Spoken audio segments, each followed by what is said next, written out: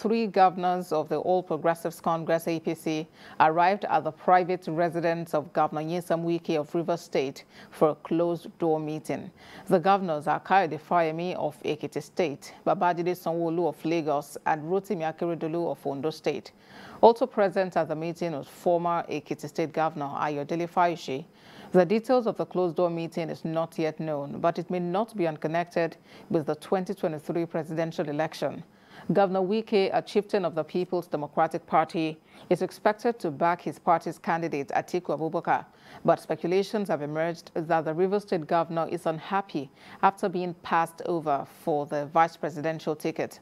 APC presidential candidate Asiwaju Bola Ahmed Tinubu was said to have met with Governor Wike in France last week, but the Tinubu media office has denied such a meeting ever took place.